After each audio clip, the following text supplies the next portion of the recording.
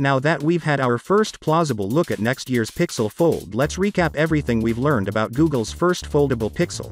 Samsung is the undisputed king of foldable phones. They have over 60% of the foldable market share and don't really have a mainstream competitor in the segment. But that is about to change as Google is all set to launch its own foldable phone, the Pixel Fold. We have our first look at the handset that reveals Google is doing foldables better than Samsung in a couple of key aspects.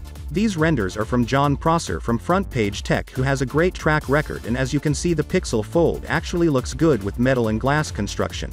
We've been hearing that it will resemble the Oppo Find N more than Samsung's Galaxy Z Fold, and that is what we are seeing here. The Samsung Z Fold 4 looks far better cause garden in display selfie shooter, but again, a 4th gen device versus 1st gen device may not sound like a fair comparison to some. But John Prosser say the Pixel Fold is coming at $1,799 in same price, which is the starting price of Samsung Z Fold 4 as well.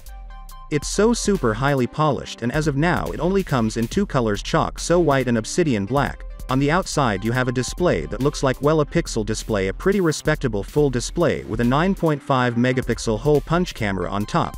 We'll have a wide front cover display, the edges are flat with slim border and got a nice selfie shooter hole punch on top. Yes, I like how the first gen Pixel Fold got slim form factor and unique finish on back. The main display where things get ugly because we have a thicker bezel on top and bottom chain, and I guess I'll use it to place the front-facing selfie shooter and top speaker. It will have a unique and smooth folding and unfolding animation, and Pixel cameras are just fantastic when it comes to daylight and night images. The Pixel Fold is coming with triple camera similar to the Pixel 7 Pro.